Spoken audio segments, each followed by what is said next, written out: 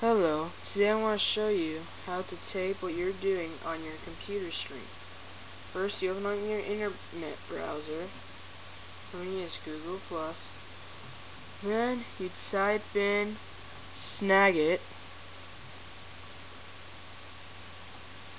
And you scroll down to old version of snagit download on oldapps.com.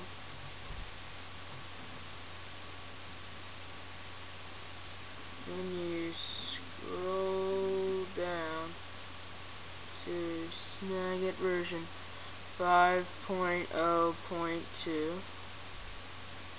Then you click on download, and that's pretty much it. Or you can click on that. Yeah, but that's pretty much it. You can see here with all the operating systems. It's really easy to control. For example, just click on it, do what it says down here, and you turn on your microphone, record your audio, and options, and there's your options, there's your tools, filters, output, and all that other crap. Yeah, that's pretty much it. It's not that hard. It's kind of easy.